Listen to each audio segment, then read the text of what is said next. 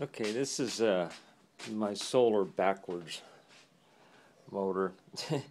And Mnsman 1 did a build-off motor last year, I guess, or the year before, with the same idea. Only his is much, much, much better, and I'll give a link to his build videos on how he built one of these things up. And the only thing that was different about his is he put the coils on the flat side down, not like this, and then he had the magnets under here, and it's really ingenious. He ran his on needle bearings, and then he wired up the needle bearings to the stator basically so that he could generate power from the rotating disc.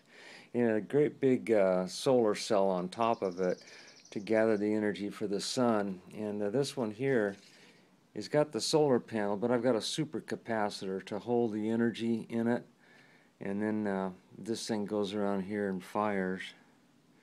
You see the LED blink as it goes around.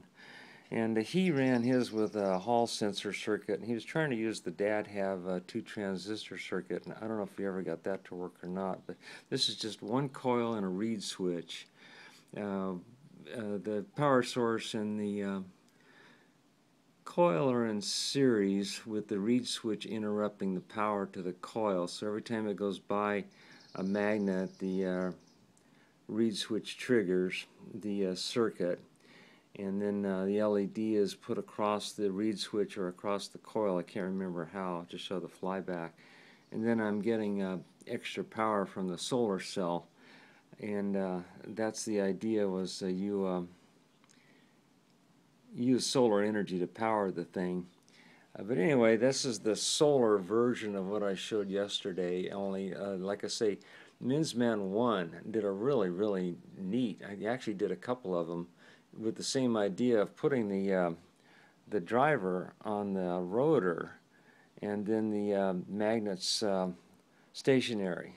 So let me take this back outside and I'll show you how it works out here in the sun.